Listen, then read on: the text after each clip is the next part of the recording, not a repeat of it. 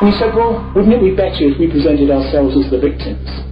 And the problem with that is that it's what everyone else does. And it can't be done because there are many white victims in this society now, in the way that it's going. But if you concentrate on pain and defeat, you will breed resentment. And I believe that resentment and pity are the things to be avoided. Fire, energy, glory, and thinking. Thinking is the important thing. Being white isn't enough. Being English isn't enough. Being British isn't enough. Know what you are. To read about your own culture is a revolutionary act.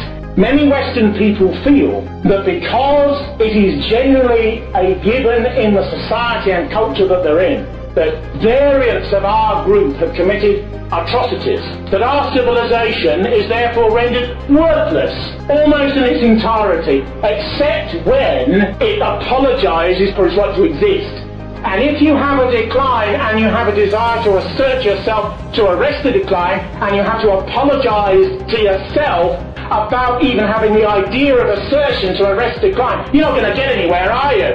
And that's what this weapon is.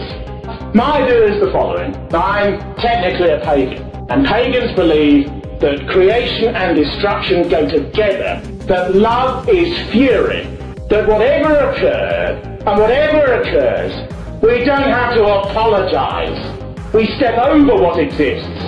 So if somebody says to you, you're descended from brigands, which is in a sense what that sort of contrary ideology is, you say, well, I'm not going to bother about diggers and who did what to who. I've overcome that. Oh, well, I don't like the sound of that. That's a bit illiberal. And I'd say, you just say, liberalism is moral syphilis. And I'm stepping over it. Well, I don't like the sound of that. You sound like a bit of a fascist to me. And I'd say, there's nothing wrong with fascism. Nothing wrong with fascism at all.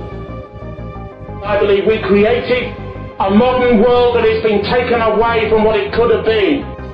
If people with our sorts of values ruled modernity, everything about this society would be at one level the same and in every other respect completely different.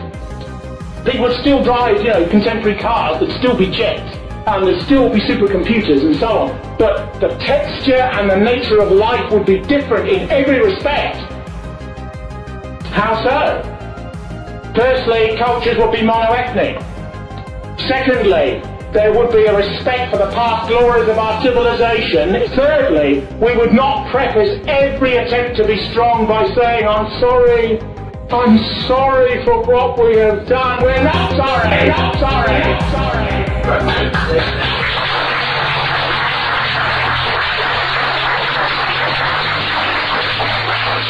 And we stepped over the prospect of being sorry.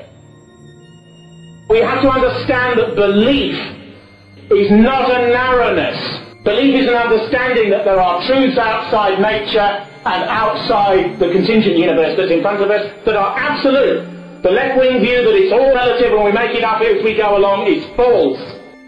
There was a thinker who existed 2,500 years ago called Heraclitus. And my type of thinking is his linear descendant. He's a pre-Socratic, he's a sophist. He begins right at the beginning of Western thought, when we actually write down what we think. He wrote a book on nature, which Aristotle glossed, and which his root survived in fragments. What did he believe?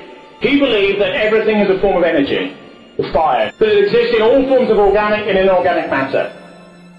That thought and the sentience of nature is what we are. Nature has become sentient in us, which means we must incarnate natural law as a principle of being. It's called becoming in my philosophy.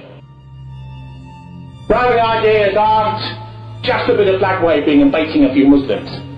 Right-wing ideas are spiritually about inequality. Did you hear that? He says people are unequal. People are unequal. Intelligence is biological. Beauty is biological. Ferocity or a predisposition to it is biological. Intellect is biological. You can do a bit, but you're born to be what you are. And we should celebrate what we were born to be. The left loves equality. It believes we're all the same and we must be treated the same. And they believe that as a morality, as a moral good which will be imposed. The right, even if you don't want to use that term, stands for nature and for that which is given. What does that mean? It means conflict is natural and good. It means domination is natural and good. It means that what you have to do in order to survive is natural and good.